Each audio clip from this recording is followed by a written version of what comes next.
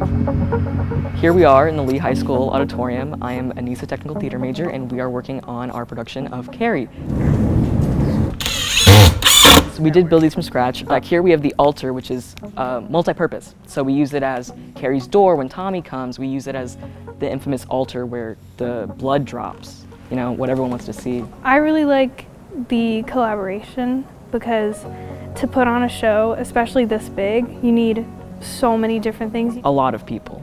A lot of moving pieces, yes. This is the first screen that we have for projections. We're using projections for Carrie, which is kind of unusual for a musical, but I feel like it's going to work. We're going to have a projector that's going to sit off stage in the wings, and it's going to project images that represent the set of Carrie. We're doing a more virtual thing to create just a little bit of a different atmosphere around it. We're going to be basing our cues off of the actors' dialogue and songs. We're not using a lot of big material pieces in this. We're using screens to show the background, the imagery, everything. For Carrie, I am the costume lead. I worked with sizing and fitting the girls for their prom dresses and the guys for their tuxedos.